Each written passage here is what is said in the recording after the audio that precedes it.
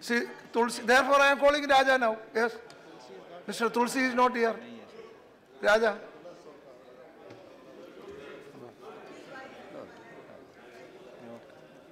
Thank you, sir. With a kind of sadness No. That and shame, next round. with a kind of anger and agony, I would like to participate in this debate. I have spoken on Dalit question and the way forward on several occasions in this August House. Today, really, I speak with shame and a kind of sadness. How long we will be discussing this question? What Dalits want, sir? Do they want sympathy of others? No, not at all. Do they want empathy from others? Not at all. Do they want pity? Not at all. What Dalits want, they must be treated as human beings. Absolutely. That is what Dalits want. They should be treated as human beings. Absolutely. Sir, pity is degrading the human being. Yes. I am compelled to quote one famous Russian author, Maxim Gorky. He said, human being must be respected, not pitied. Pity is degrading the human being. So Dalits do not want pity. Dalits do not want sympathy. Yeah, Viplavji, what are you doing? Dalits do What are not you want doing? any empathy from anybody. They should be treated as human beings. That is what they want. Whether the so-called grand ancient civilization of India treats them as human beings. That is the question we should pose. Sir, Honorable Home Minister is present. I'm glad you are present throughout the debate. Sir, you are in charge of internal security, but which is the most challenging task before the Home Ministry to secure the internal security? I must say, you must stop the lynching of Dalits that is going on in the country. Look at the nature of crimes. Look at the nature of atrocities. And as Tamil Nadu Chief Minister called, there was verbal whiplash against one of the topmost leaders of our country, Sister Mayawati. And look at the incidents that have taken place in different parts of the country. Sir, in Madhya Pradesh, the shade of one Dalit girl fell on non-Dalit person, so-called non-Dalit person. She was lynched. The shadow of one Dalit girl. And in Maharashtra, in Shirdi, one Dalit boy was having a telephone which had Ambedkar ringtone. He was lynched. He was lynched in Haryana. A Dalit girl, she was gang raped 3 years back. And she migrated from her native place to another town. You all know which is that town, Rohtak. And she gathered strength to overcome the trauma, and she started going to college. The same accused, they come on bail, and they pressurize her to withdraw the case. When she refuses, again she subjects her to gang rape. What is happening in our country, sir? I can go on narrating. In Gujarat, what is that? Skinning of cows. Skinning of cows.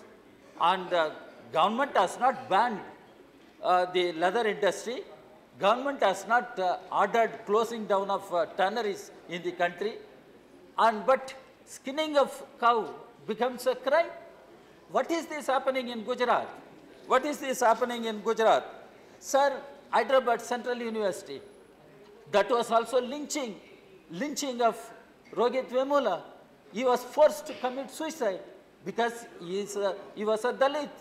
So this is the issue the Home Minister should take note. Sir, in fact, I was hoping at some point of time the Prime Minister will come and sit in the House and he will listen to the debate, because Prime Minister went to US. He went to US Congress. I'm happy the Indian Prime Minister went to US Congress, made a speech. What did he speak in US Congress? The Constitution is the holy book for India. The Constitution is the holy book for India. He took the name of Dr. Ambedkar. He took the name of Mahatma Gandhi. I felt happy. The Indian Prime Minister taking the name of Dr. Ambedkar, Prime Minister of India taking the name of Gandhi and declaring that Constitution is the holy book for India. Sir, Prime Minister should have come for some time and listen the anguish of Dalits in this country. What is happening, sir, today? There are attempts to subvert the Constitution. There are attempts somehow to replace the Constitution with the ideals of Manusmriti. I'm making this statement very consciously, and I can refer the books, how it is happening. Sir, it is very shocking, it is very challenging, and it is a challenge to the very Constitution. Dr. Ambedkar, we all take the name of Dr. Ambedkar. Dr. Ambedkar said, fraternity is the another name for democracy. Fraternity is the another name for democracy. Democracy is the way of life. Do we understand the meaning of democracy? I am asking in this August House, when Ambedkar talked about fraternity, that fraternity can be guaranteed only when there is liberty, only there is equality. Fraternity, liberty, equality, they form a trinity and they cannot be separated from one another. That is the understanding of Dr. Ambedkar. But what is happening today? What is happening today? It is a lofty declaration in the Constitution. We, the people, secure fraternity, equality, liberty, all those things. But do the Dalits have the equality? Do the Dalits have the liberty to enter into temples? Do the Dalits have the liberty to walk on any street? Even educated Dalits, now we keep talking about reservation and Dalits have emerged. A new section has emerged. Yes, a new section has emerged. Do they have dignity in social life? I am asking why there are modern forms of untouchability practiced in India. Untouchability. I am not shocked when Dalits, the black people, came on the streets challenging the American authorities. I am not surprised. It is happening in America. And how long Dalits can go through this suffering, go through this hardship? I am asking today, everyone should touch their conscience and speak out. Speak out. Why our own citizens, our own fellow human beings, they are subjected to such unimaginable crimes, atrocities, sir. Okay. I am quoting why I wanted Prime Minister to come and listen to this debate.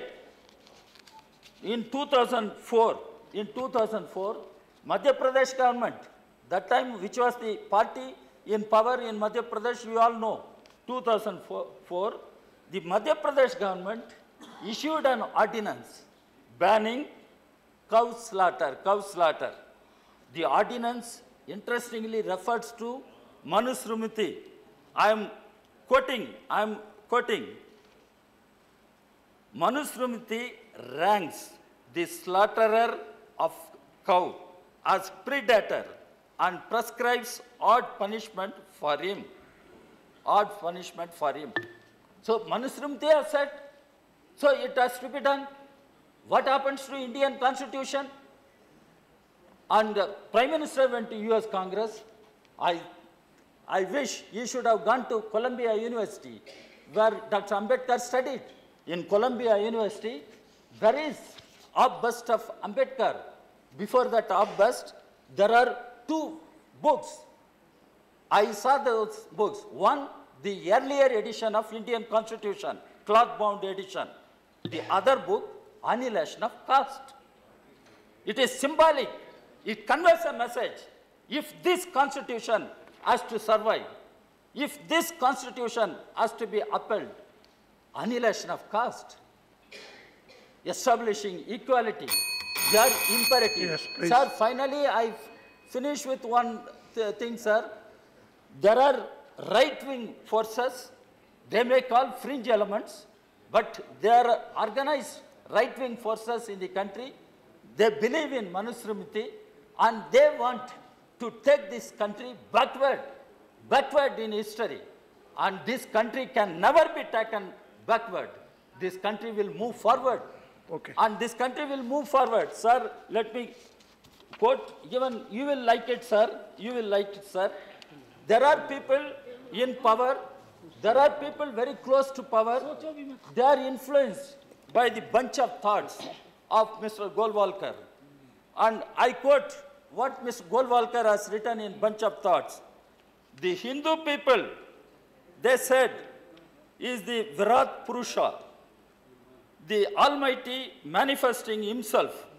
Though they did not use the word Hindu, it is clear from the following description of the Almighty in Purusha Sukta, wherein it is stated that the sun and the moon are his eyes, the stars and the skies are created from his Nabi, and the Brahmin is the head, Kshatriya the hands, Vaishya the thighs, and Shudra the feet, and of our God.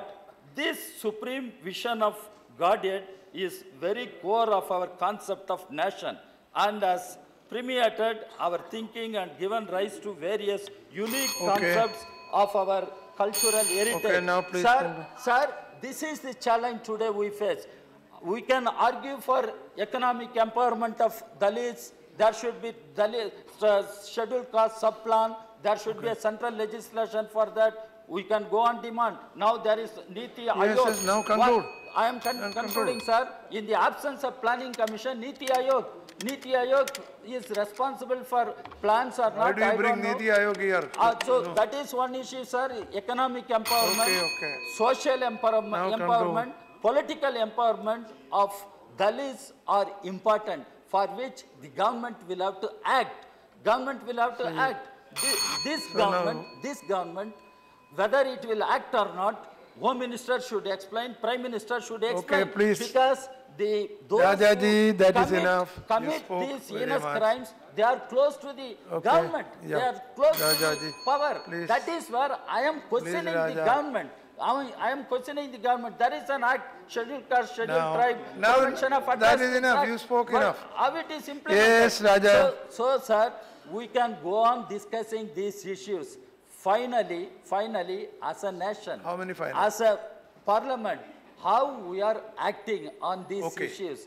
That With that matters. note, you can Whether government will act or not, that is the issue. CPL Punia.